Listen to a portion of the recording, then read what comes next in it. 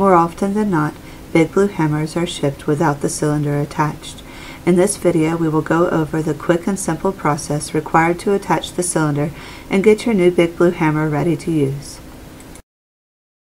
The tools required for this are as follows: a 9/16 inch wrench, a 5/16 Allen key driver, a 3/8 Allen key driver, and a torque wrench capable of 135 foot-pounds of torque.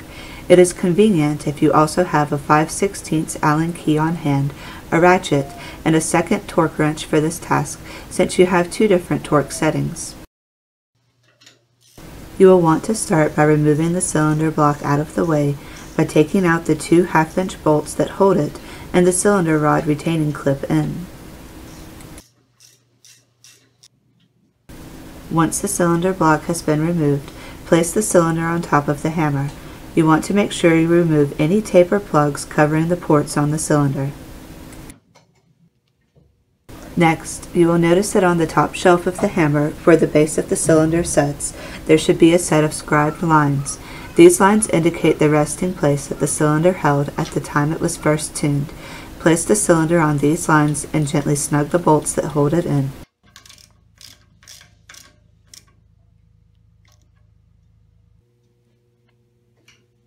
Now pull the cylinder rod down and thread on the cylinder block until it is tight.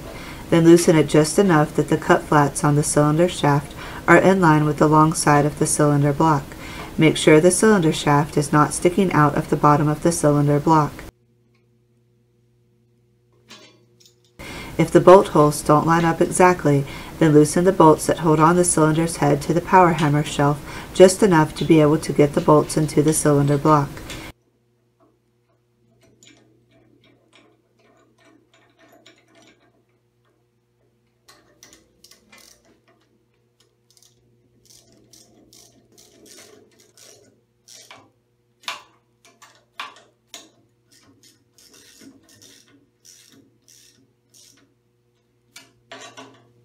If you have loosened the cylinder from the shelf, then at this time realign it with the scribe mark on the shelf.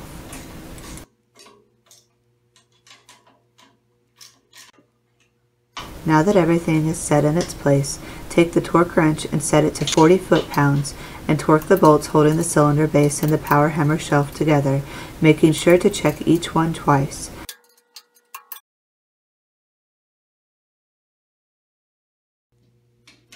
Next, torque the two bolts that tie the cylinder block and head together.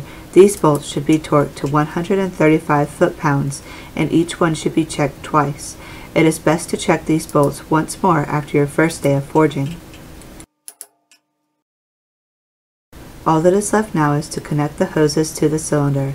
Once this is done, your hammer is ready to use. In the description below, we will link some other relevant videos for first-time hammer users and people setting up their hammers for the first time. Thank you, and subscribe to keep up with what is new with Blue.